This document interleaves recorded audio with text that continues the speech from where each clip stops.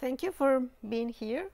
I'm Sophia Espinoza. In this opportunity, I'm going to talk a little bit about climate change in my country, Bolivia, and some of the effects that we are already suffering there, and some of the possible impacts that we are figuring that it's going to happen in the next year. So, in this opportunity, I'm going to talk a little bit about the context, what are the characteristics of Bolivia, and what are the climate change effects that we are already suffering there, some strategies of adaptation that we are introducing in some communities mainly, and some state policies that we are having in the recent years, and finally some conclusions and recommendations. So as you probably know, Bolivia this is the map of my country. We are located in South America, in the heart of South America. And in our climate depends mainly of our altitudinal distribution, our land's altitudinal distribution. As you can see, almost 2/3 parts of my country, Bolivia, it's located in lowlands, lower than 8,000 feet. For us, it's like lower than 100,000 meters. And it's all this area.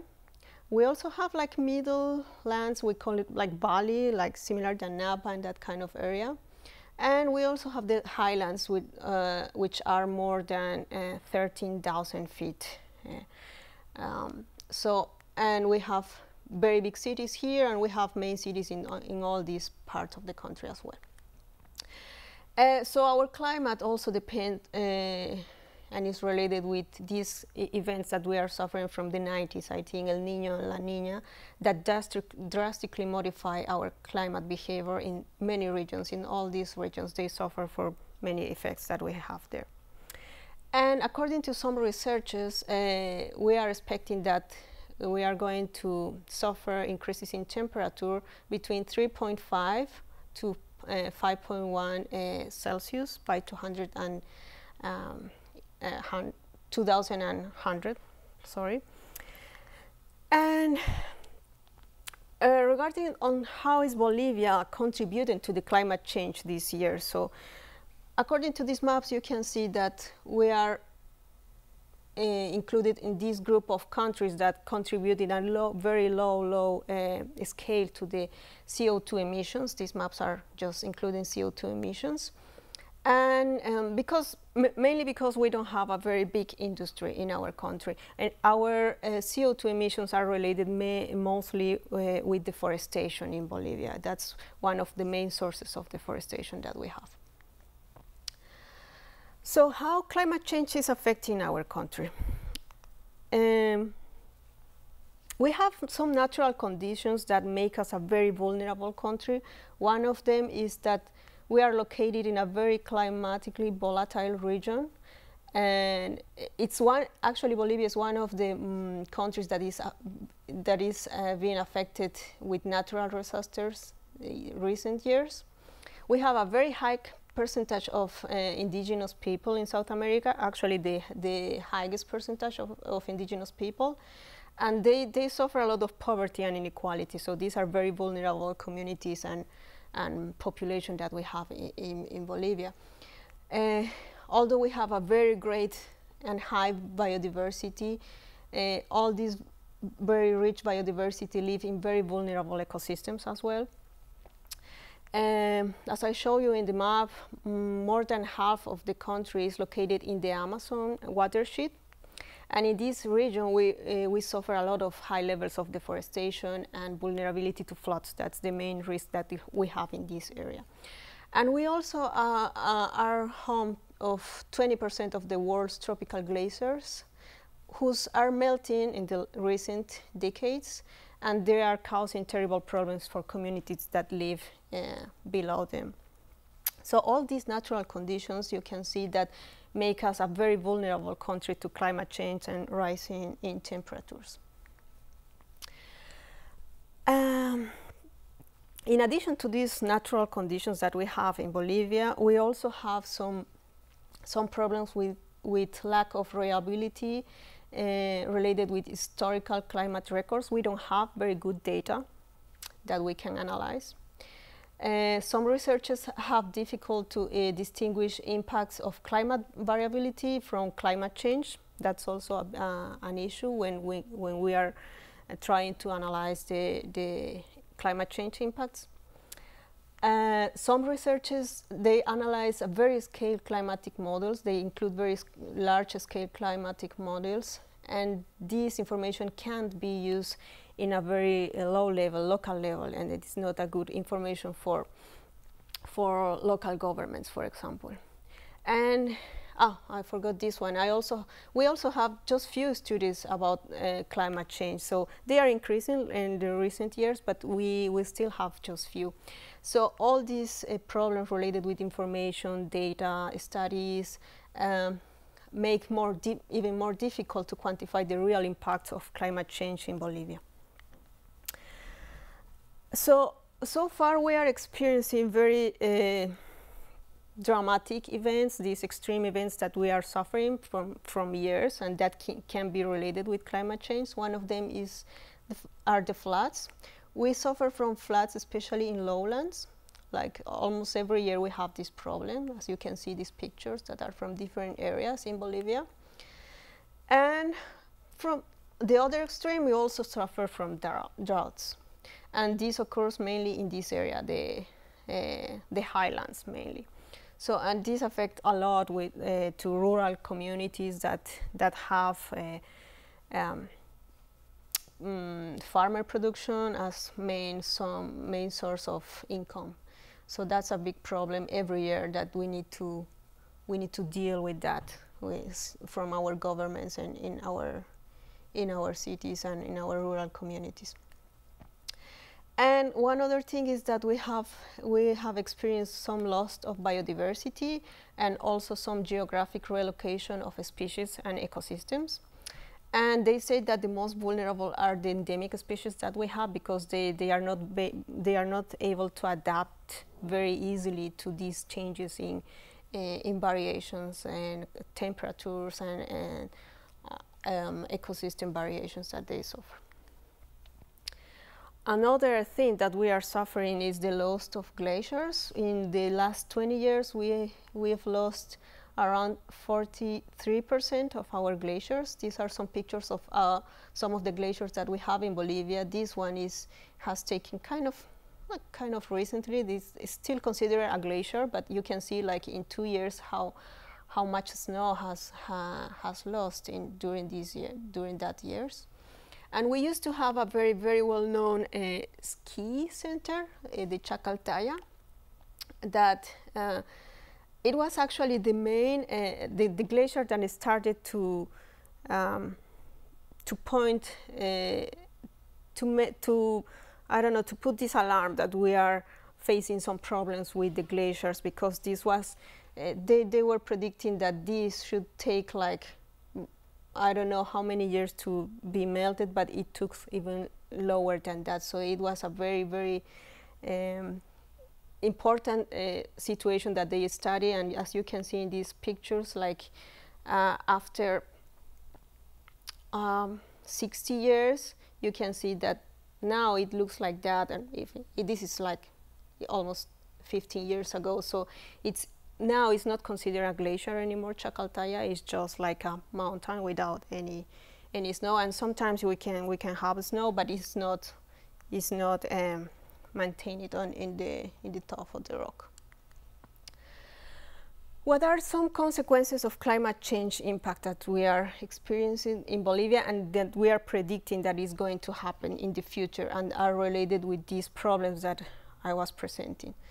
The first one is that for sure we are going to suffer from water availability and scarcity, both in urban and rural areas, because of all of these problems, even floods and droughts and the glacier melting. We expect that we will have less food security, which is a big problem, especially for rural communities, because our agricultural production will be very affected in poor communities. most of our food comes from rural communities, and we depend on that. Even cities, we depend on this production that comes from rural communities. So, and every time that we have these problems that food increase on prices, or we have food scarcity, it's a very big issue in Bolivia.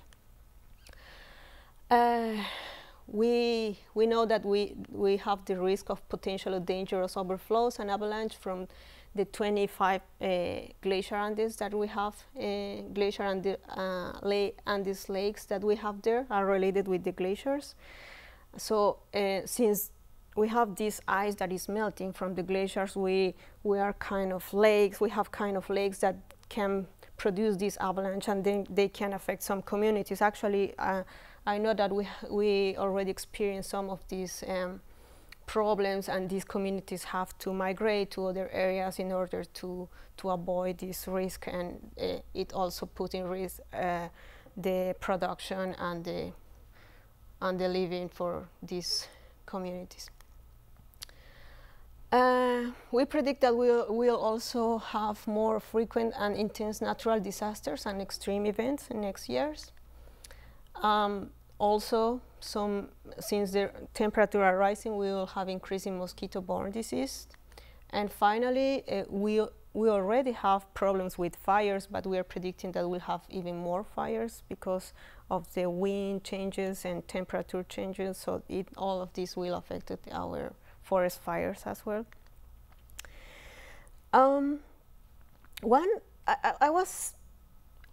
I was doing some research to present all this information now, and when I was doing this research based on some studies that we have available, I found something that is kind of positive thing related with climate change, and it's a very interesting history about some women that in some communities that suffer from climate change impact or these extreme events.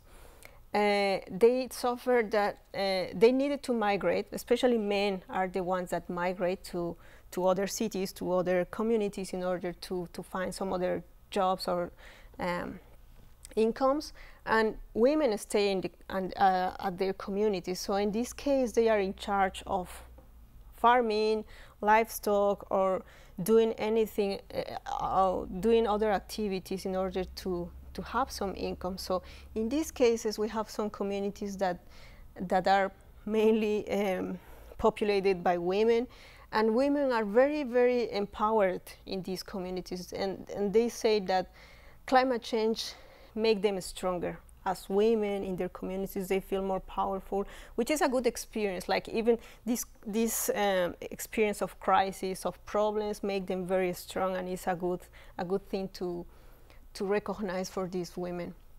And also they said that some positive impacts related with climate change will be like some local positive effects, that some dry areas that we have now may receive more precipitation, more rain, and this will favor agriculture and biodiversity. But it's difficult to measure and know how much of this will happen in reality.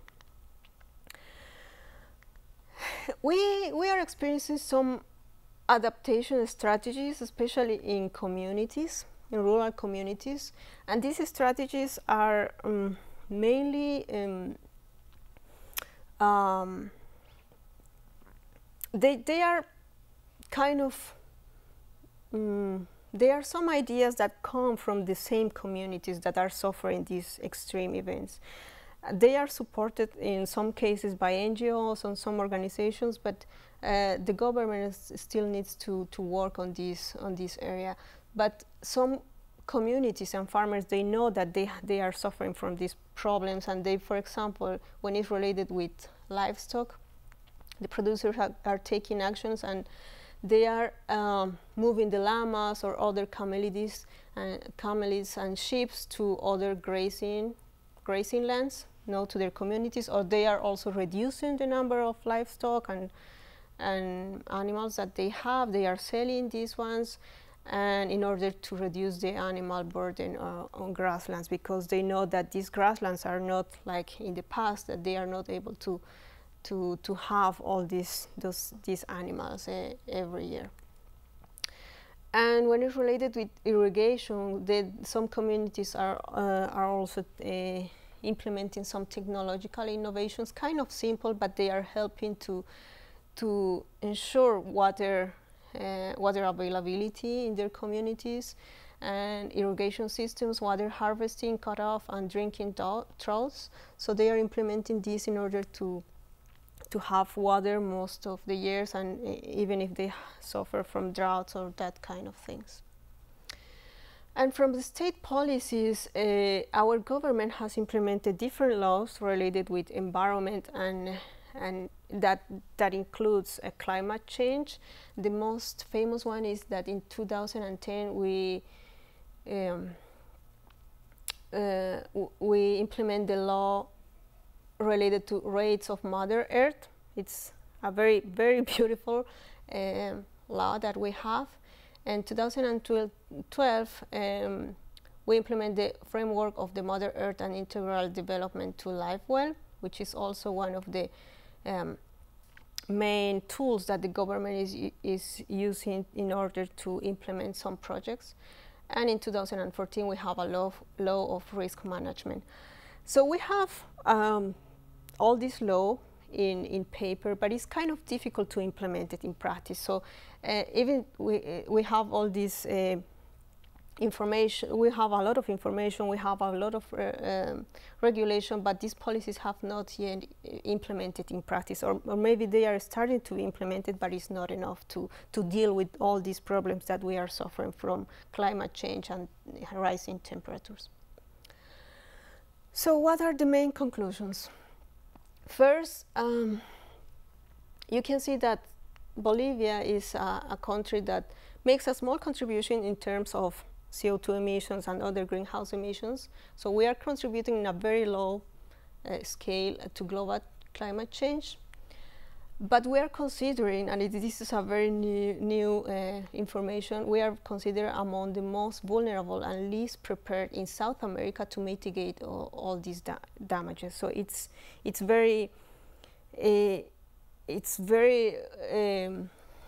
important for us to start thinking about how are we going to deal with all these problems that we are going to face next year, and actually we are facing right now. So, but because we have a lot of problems and we are not well prepared to mitigate all these damages that are coming. Related with research, I was telling that since we are not one of the main contributors to global climate change, we certainly have CO2 emissions, and these come mainly from deforestation processes that are very, very important for our rise in temperatures, changes in temperatures that we suffer locally, and these floods and some other problems that we face in some different areas in Bolivia. So deforestation is a big issue actually, and it's maybe it's one of our most important environment problems that we are facing last years. We don't have enough data to analyze climate change, and some of them, they are not accurate sources of information. And even in all this research that they do, they use different methods to measure climate change effects. Some of them are kind of uncertain and contradictory, so even we have some information, but we don't know how to use it and how reliable is this information. That's also a very important thing to consider. And related with policies, what are we doing there, what our government is doing related to climate change and all these problems that we are suffering? As I told you, we have some laws, some very interesting laws related with Mother Earth and environment, but these are not being in practice yet. So we lack of regulation. We need to think more about like how are we going to implement all this law that we have, because they are really good. They have really good things to implement, but for us it's very difficult to put it in practice. We don't have policies for reducing deforestation, which is again our main source of CO2 emissions. And actually some policies from the government are trying to promote land change use and convert forests to lands or agriculture and cattle. So it, in this case, is kind of contradicting policy that the government is trying to promote, like deforestation and have more cattle and agriculture lands. We suffer from lack of policies for environmental awareness and efficient use of natural resources. Even in cities, we have this problem. We have a lot of problems with a good management on our natural resources that we have. And it's like, I think probably in cities we have more awareness from population that we are starting to suffer all these climate change issues and extreme events, but we don't have a lot of information on how to deal with all these problems, or how to avoid or how to mitigate all these events that we are going to suffer and we are already suffering. And in a municipal level, we don't have many public policies. And a municipal level is very important for us because it's more close to rural communities, so we need to work in that area too. Some recommendations based on this kind of quick research that I did about climate change in Bolivia will be, first, that we need to develop and implement an overarching and national policy on climate change. We don't have like a climate change program or some policy that is clear, and how are we going to deal all these problems that we are going to face next years. Since we know that we are going to suffer about water availability next years related with all these problems, we need to invest in potable water and water systems for irrigation, especially in rural areas. It's important to consider the needs of and role of women in adaptation policies. Is some examples that we saw that women can be very, very important in these processes of adaptation, and they can lead some of these processes as well in a good way. It's important to consider them in this process.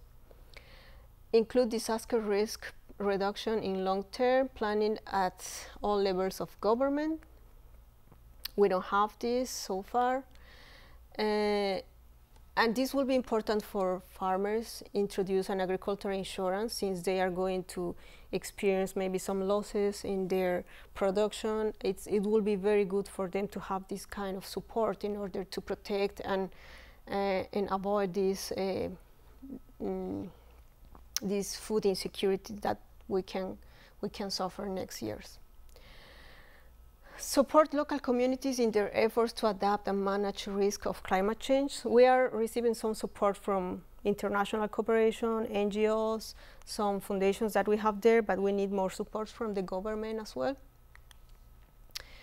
And we still generate more information and research, especially from the state. We don't have an official source of information about climate change from the state. That will be good. Sometimes the government speech, when they talk about climate change, they are based on information that they gather from other sources, but not from state sources. That's kind of that's a concern that we need, and we need to deal with that. We need a state source of information.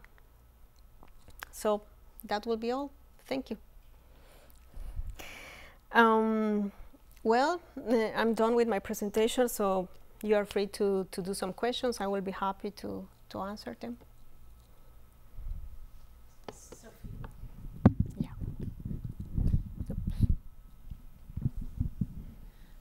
Sophia, you mentioned sort of a difference between the people in the rural areas and the cities. Does everyone do you believe in general the people of the country understand that climate change is what's causing so many of these difficult problems, or do you think, I know in the United States we have an unfortunate number of people who seem to be denying that this is going on, and I just wonder if you think that's similar in your country or not. I think we also have both. I think even some research are not very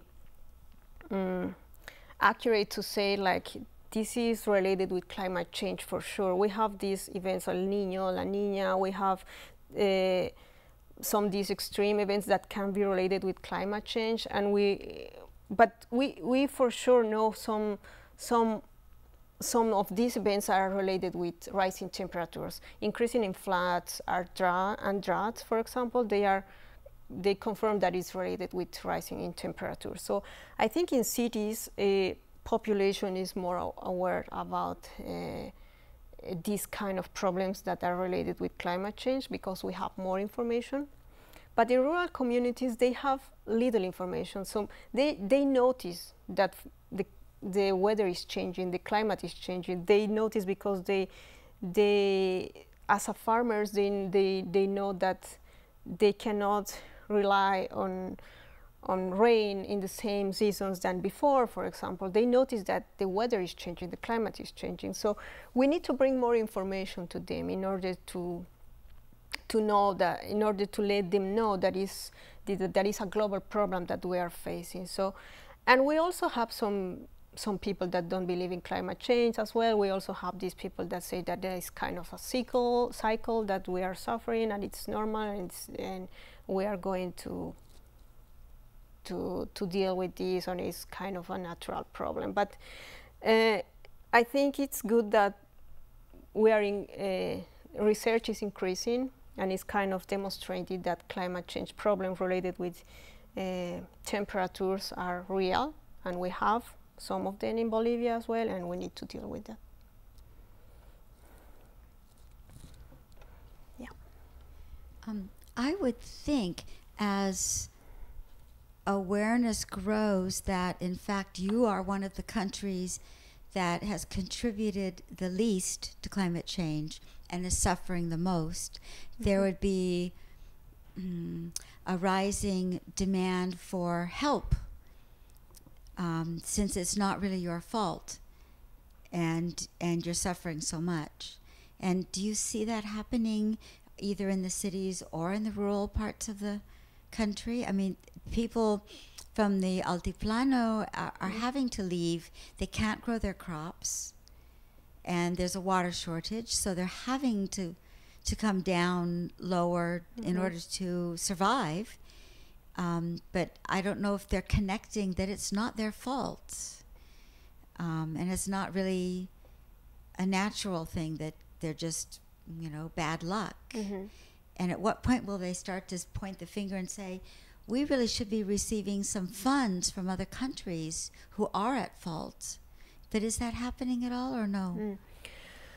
I think in the rural area, we have problems with information, and maybe they don't, most of them, they don't have this information that this is a global scale problem, and then it's related with these greenhouse emissions that have been released like many years ago, and Bolivia as a country didn't contribute very much with this.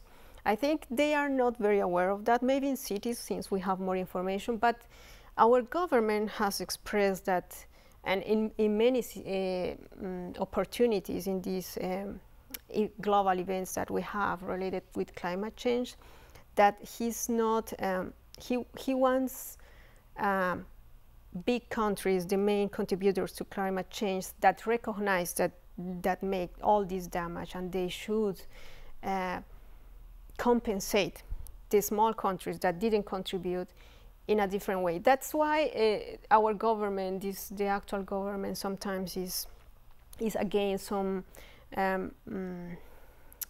market solutions for these kind of problems that we are facing, for example. And for sure, our government is kind of trying to deal with this like global impact that we are suffering in small countries like Bolivia, and trying to find a way that the big contributors for climate change take some responsibility about that. I think that for sure this government is trying to make that possible, like at least in words. Yeah, I've seen that actually. Bolivia has been a leader in trying to say to demand some of the some reparations or some help. Yes. Yeah. Good. Yeah. Yeah. Sophia, you mentioned that municipal governments are important in Bolivia, and in some countries, local governments have actually pushed and gone much further and been more aggressive in adopting policies to address climate change than their national governments have. In Bolivia, are the local governments in a position to be able to do that? I think they are in a position to do that for sure. They have the power, but the problem that we face every year is about monetary resources. Sometimes they don't have enough resources, and they prioritize some other problems, like we still face, like basic needs related with basic needs, basic services. So they prioritize all these policies instead of these preventing damages or preventing or risk management related to climate change effects or that kind of things. I know that they have some budget to deal with these damages that can be caused by floods or droughts, that kind of things, but some policies that are trying to avoid or trying to prepare people in order to face these problems in the future are very few. I think we are very weak in that sense. Yeah.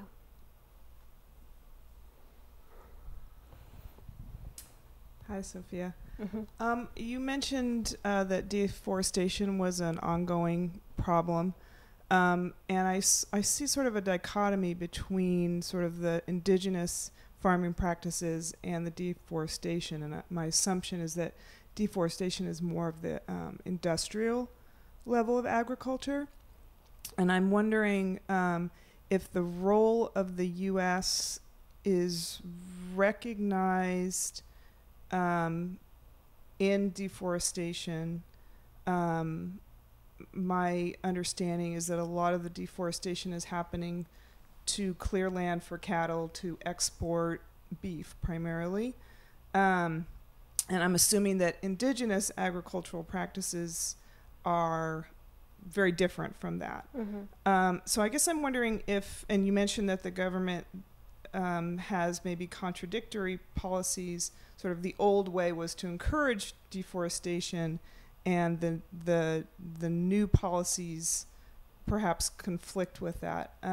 So I'm wondering if the political will to take on the forces that are causing deforestation and the demand for beef in the United States, if that political will is there, what can be done? Has there been any developments or any improvements in that situation? It's true that deforestation, the highest rates of deforestation that we have in Bolivia are mainly related with change in land use for cattle and agriculture, and at an industry level, that's true. But we also have this, and it's true that rural communities, they have a different way of, they have a different use of land, right? It's like a small land that they have, but we have many communities, and we, for example, in some area of the Amazon area, that we also start facing some increasing levels of deforestation. We have many families there, so they give land to each family or household. So, and they are able to deforestate. I don't know, I think last year or a couple of years they increased the size of land that they are allowed to deforestate. So even if it's a small scale, when you consider all the families or the households that they are allowed to deforestate in a big scale, is a considerable deforestation, even that they manage this land in a different way, that industry. So both are kind of important issues to deal with. Industry also because they are increasing crops, and these crops are mainly related with some exports that we have. They are not products that we are using in Bolivia. And cattle, this policy that the government has for the next years to increase cattle it's also related for with meat that they want to sell to China and Russia mainly, as that's as far as I know from the news. So it's kind of worry about this kind of contradictory policies that the government has, because from one side he wants to improve the economy, he wants to, but from other he needs to deal with all these problems that we are facing related with climate change, deforestation. So it's not very clear like what's going to happen, because we have deforestation is one of our main problems that we are facing there, but we are not sure what's going to happen like next years if this becomes real, like that we are going to increase a lot of the deforestation for cattle and also for crops.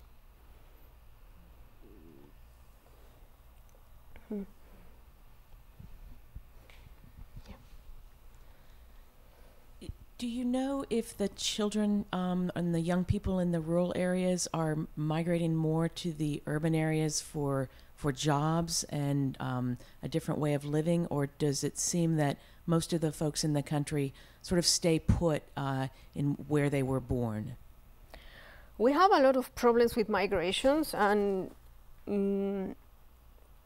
for certain, one of the reasons that they migrate is because they have these difficult conditions to crop, like droughts and floods. So this is one of the reasons. It's not the main reason, maybe, because we also have some social problems that make them migrate to a different cities or even different countries. And people that migrate are mainly men, young adults.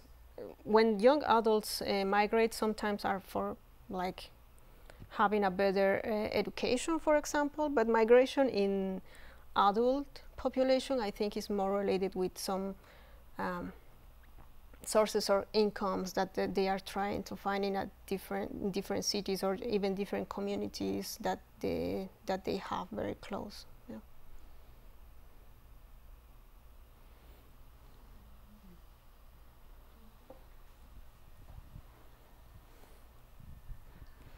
Hi. I have a question about whether water reuse if there's a tradition of water reuse at all in Bolivia. You know, and of course the cities and the countryside will have two different traditions, but what are the water systems like? You mentioned that water scarcity is going to be a big problem. Is there any tradition of reusing water in households in the cities? And what about in the agricultural setting? Mm-hmm. In the cities, yeah, the answer is no. We don't have that tradition. It's something that we need to work on, reusing, be more efficient in using natural resources, especially water, because we suffer, even in La Paz, this one of the biggest cities that we have there. We suffer from water scarcity a couple of years ago, and it was a very important crisis. Like, people didn't know what to do because we didn't have water in our houses. So, and at that time we were trying to learn how to use in a very efficient way the water. But after that, we didn't have more policies to make people aware of this problem, that we can suffer like any time, and we are going to suffer for sure in the next years. So we need more about this policy, like this more awareness, more information to the people, like our local governments, municipality governments, they need to work on that too, because it for sure is something that we need to learn how to do this in cities. And in communities, we also have problems with irrigations. There are not good and efficient systems with irrigation. Some recommendations are related with that we need to improve our systems, our maintenance issues also. Even the equipments, the systems that we have, they are not very efficient. So we need to improve a lot in that area too, both in rural more related with irrigation, and because we spend a lot of water in irrigation system, and in urban areas with like drinking water and use of water. In the rural sort of sustenance type agriculture, where I assume families are growing their own food and living off of the food. I'm curious what percentage of people are living off their own food and how many people are selling for profit. Mm-hmm. And if there are indigenous practices that are more water-wise that are still in place, or has there been a movement to sort of adopt supposedly progressive Western irrigation techniques? I think in rural areas related with farming, we have both. Like, they depend on their food, food production to have their own food, but they also sell this food. But in so many cases, these are like considered food for like own sustainability. Like, even if they sell some of this food that they produce, this is just like the basic income that they need to survive. Like, it's like a very low level of income that they can reach with this food that they sell. So it's, I will say that in most of the country they produce both for sale and also for consume their own food. And about the irrigation systems, we have this problem mainly in the highlands and probably in the middlelands that we have, because in the lowlands we have a lot of rain there. So basically crops, they don't need irrigation in that area. They have some products that they depend just on the natural rain, so they don't need irrigation. I've heard that in some cases they are experiencing some problems with water as well, which is kind of new, and I think they are going to research more about this. They are going to study more about this, because it's unusual to have water scarcity in lowlands, because that area is very wet, it's very humid. We have the forest there, so it's basically very, very rich in water. So that's kind of new. But our irrigation program will be more on the highlands. And about the systems that they are using, I don't know. I think it's a combination as well. Maybe some very modern systems, but some of them maybe traditional systems that they have, or maybe some basic. For sure, the industry that we have related with crops, they are very, very well developed in irrigation systems, but probably family households, they have very basic systems with that use, yeah. So just to be clear, they used to have irrigation systems that work just fine based on the melting of the glaciers.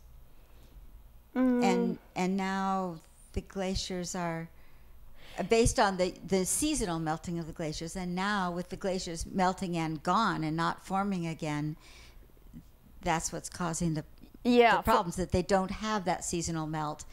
And eventually, like the one you showed us, the glaciers are gone entirely and there is no more water. Yeah, for sure. So that's a big change from climate change, that loss of water. Yeah. So it's not like they've never had systems that worked. They did have systems that worked.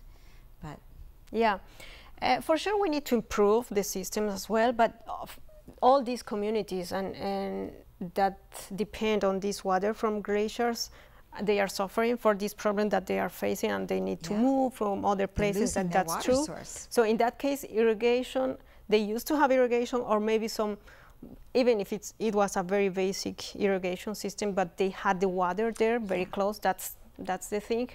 But yeah, in some other areas, maybe the problem is like irrigation efficiency. So I think we have different kinds of problems, and since I think we have water in Bolivia, we need to use it in a very efficient way. We need to deal with all these problems that we have, like the melting of glaciers, because we know that now even cities depends, like La Paz depends on this glacier water in some proportion. Like 15% of the city of La Paz is using this water that comes from glaciers. So we need to work on that. What's going to happen? What are we going to deal with this problem? We need to find other sources of water. We need to explore this. So I think the government is started to work on this as well. It's kind of slow, but we need to work on that, like, anyway. Is there one thing that you see in Bolivia today that gives you hope that it will be able to address, if certainly not fully, at least do its part in addressing the problem?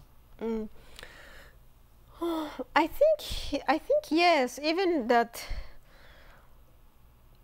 from the government perspective, it's kind of contradictory, the policies that they are implementing, that's for sure. Maybe local governments, they will be able to do more, like we have regional governments made, like we are divided in departments, so maybe these governments will be able to do more than the national level. And we also have the same communities that know that they are suffering of all these problems, and they are taking some action. They are searching for some sources of help. They are knocking the doors of some organizations or foundations to work with them, to help them. Not only to understand what's happening, because we are starting to work, for example, in adaptation strategies with crops that are more resilient, that kind of things. So they need help with that. I think in that level, community level, farmers, they will try to find these options for sure, because it's the work they do to survive, so they depend on that. So they will find a solution, even if they don't have a lot of support from the government. I hope that the government will have more projects related with climate change impacts and all these problems that we are facing, and we'll see, because we are going to change our government this next year as well.